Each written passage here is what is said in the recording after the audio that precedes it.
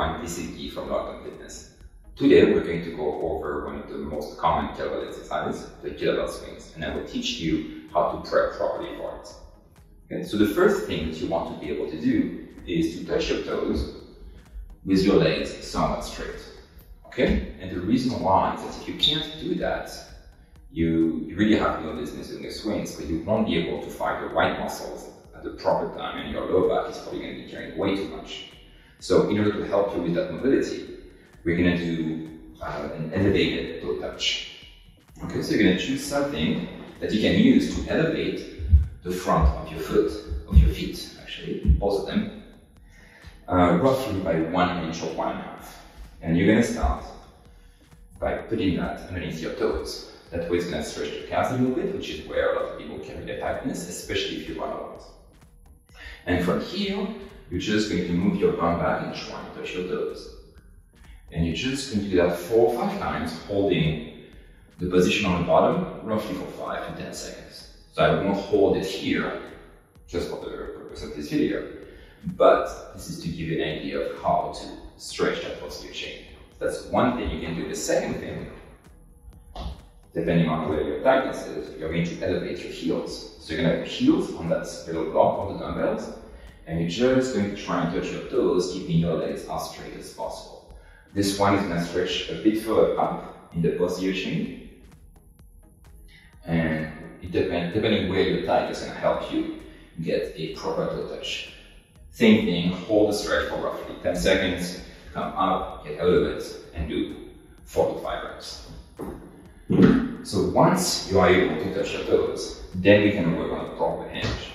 Okay? So for the hinge, you're just going to have your feet roughly hip width apart, and you're going to drive your bum back, and that's what's going to help you make room to lower your chest. Okay?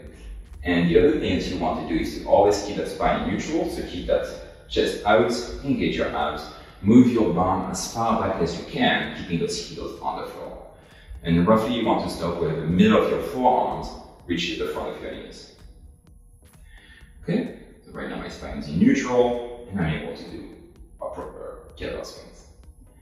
Once you have that pattern on lockdown with no weight, then you can start adding weight.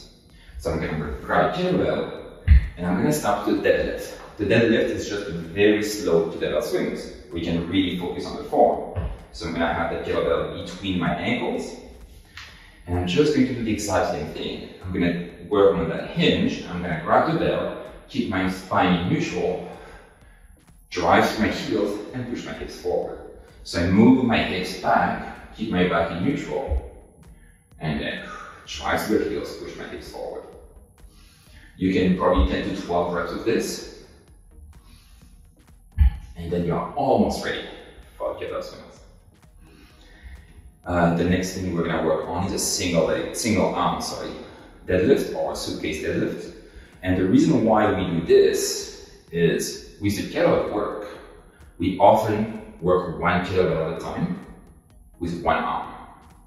So you want to be able to control that hinge, even though that kettlebell is pulling you down.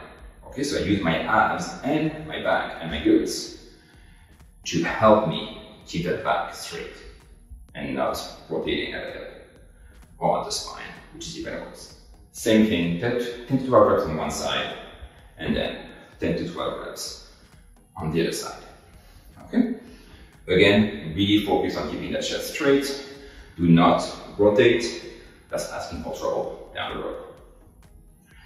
And the last thing that you want to do is to be able to hold a plank, right? Because the end position of the swing is pretty much a vertical plank, right? So here, I want to squeeze my lats, my abs, my glutes, and my quads to be perfectly tight. So in order to work on that movement, or position rather, you're going to have hands on the floor, and from here, you have a relaxed plank, and then you tighten your lats, your abs, your glutes, and your quads. And you hold this for 5 seconds. 1, 2, 3, 4, 5, and you relax. And again, lats, abs, glutes, and quads, and relax. And you can do that 5 to 6 times. It's going to be like a 100 plank, and that's it. If you can master all these positions and movements, you're going to be able to do a proper kettlebell swings and not get hurt. I'll see you guys next video.